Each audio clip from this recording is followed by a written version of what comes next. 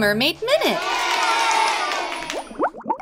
Hi, I'm Mermaid Linden, and this is episode number 18, Mola Molas. And now for Little Mermaid Magic! Wow! Let's explore!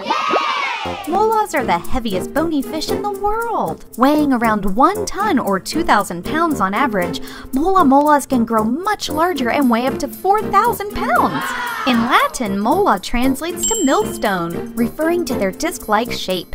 They are also known as ocean sunfish because of their tendency to sunbathe at the surface of the water. Molas' favorite food are jellyfish, but they tend to eat lots of them since they lack nutritional value. People sometimes mistake their dorsal fins at the surface for sharks. Can you see why? Sunfish usually swim 100 to 600 feet down, but they have been recorded diving to 2,600 feet underwater. Mola molas are harmless to humans. Their natural predators are parasites, orcas, sharks, sea lions, and plastic bags. See how much this plastic bag looks like a jellyfish?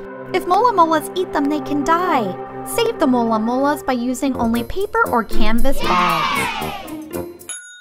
And that's a Mola Mola in a Mermaid Minute. I'm Mermaid Linden. And I'll see you next time, my little sea fans.